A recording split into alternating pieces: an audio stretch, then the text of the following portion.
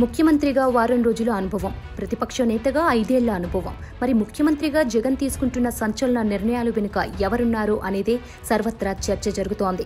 దేశంలో ఎన్నడూ లేని విధంగా ఏ ముఖ్యమంత్రి తీసుకొని నిర్ణయాలు తీసుకుంటున్నారు జగన్.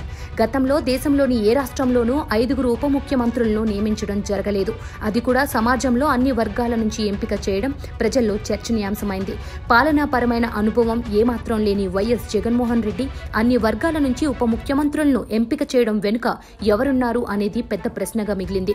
అయితే ముఖ్యమంత్రిగా జగన్మోహన్ రెడ్డి తీసుకుంటున్న కీలక నిర్ణయాలు వెనుక ఎవరూ లేరని, ఆయన చేసిన పాదయాత్ర సందర్భంగా ప్రజల కష్టాల నుంచి నేర్చుకున్నదే ఎక్కువగా ఉందని జగన్మోహన్ రెడ్డి సన్నిహితులు చెప్తూ ఉన్నారు.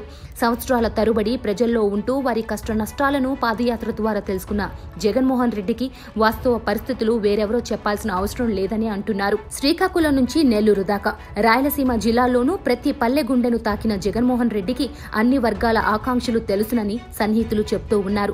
తెలుగుదేశం ప్రభుత్వ వైఫల్యాలను కళ్లకు కట్టినట్లుగా చూసిన జగన్మోహన్ రెడ్డికి ఆ పార్టీ ప్రజాప్రతినిధుల అవినీతి కూడా ప్రజల నుంచి ప్రత్యక్షంగా తెలుసుకున్నారని పార్టీ వర్గాలు చెప్తూ ఉన్నాయి.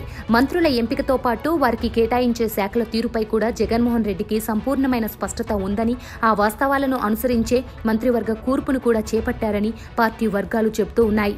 కేవలం మంచి మంత్రివర్గాన్ని ఏర్పాటు చేయడం ఒక్కటే జగన్మోహన్ రెడ్డి లక్ష్యం కాదని, ఆ మంత్రులకు కేటాయించిన శాఖల పనితీరుపై కూడా నిరంతరం సమీక్షలు జరుపుతారని అంటున్నారు. ఈ కార్యక్రమాలన్నింటికీ జగన్మోహన్ రెడ్డి వెనుక ఉన్నది ఆయన పాదయాత్ర అనుభవాలేనని ఆయన సన్నిహిత వర్గాలు చెప్తూ ఉన్నాయి.